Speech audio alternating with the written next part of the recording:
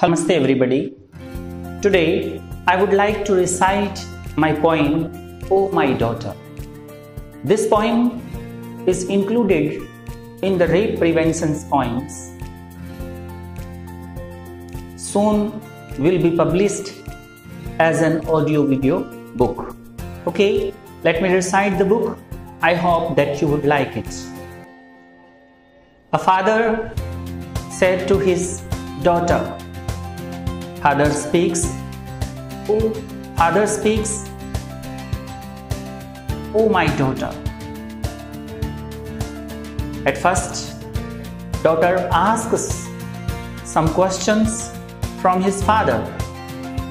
In first stanza, she says, "Oh my father, I'm your daughter, as lovely as my brother.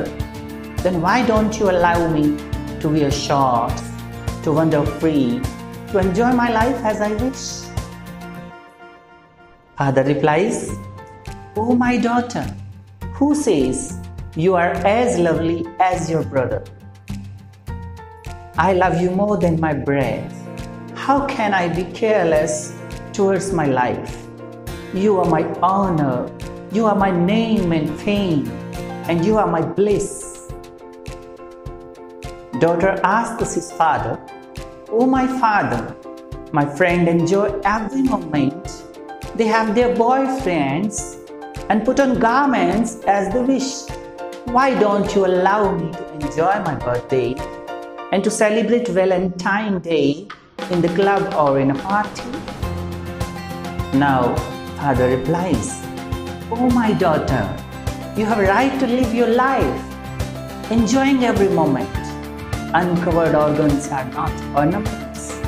They are to be saved because they are soft, like star of our eyes which is saved by the eyelids, like our heart that is saved by the lips, like the flower which is saved by the sepals." Do you think a flower will be beautiful without sepals? Eyes will be beautiful without eyelids? And heart will be beautiful without ribs. Without sepals, petals will fall down. Eyes will burst and shabby without eyelids. Body will not survive without ribs over the heart.